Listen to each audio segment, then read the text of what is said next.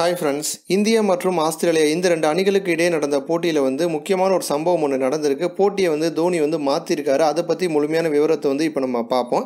Australia India போட்டியில் இந்திய அணி 36 ரன்கள் வித்தியாசத்தில் ஜெயிச்சிருக்காங்க.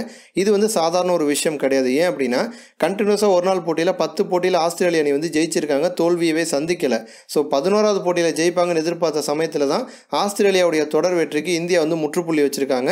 அதே மாதிரி உலகக்கோப்பை தொடர்கள் எடுத்துக்கிட்டிங்க அப்படின்னா கண்டினியூஸாக 8 போட்டிகள் லாஸ்ட்டாக நடந்த 8 போட்டியிலையுமே ஆஸ்திரேலியா அணி ஜெயிச்சிருக்காங்க. அப்படிப்பட்ட ஒரு சாதனைக்கும் ஆப்பு வச்சு இந்தியா சூப்பராக ஜெயிச்சிருக்காங்க. இந்த போட்டியில் பார்த்தீங்க அப்படின்னா முதல் விக்கெட்டாக ரோஹித் விழுந்திருப்பார். அடுத்தது தவான் அவுட் ஆகிருப்பார்.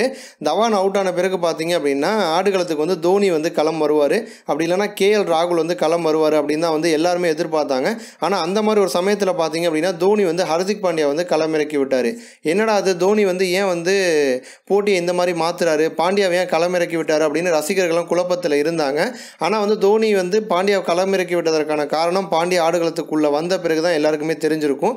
முதல் பந்திலிருந்தே பாண்டியா அடித்து ஆட ஆரம்பிச்சிருப்பாரு. 27 பால் பிடிச்சி 48 ரன்கள், 4 4 அடிச்சிருப்பாரு, 3 6 அடிச்சிருப்பாரு.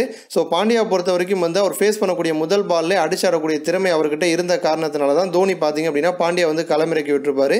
பொதுவாக விராட் கோலி ஆடுகளத்தில் பேட் பிடிச்சார் அப்படின்னா அடுத்து எந்த வீரரை களமிறக்கணும் அப்படிங்கிற வேலையை தோனி தான் பார்த்துக்குவார்.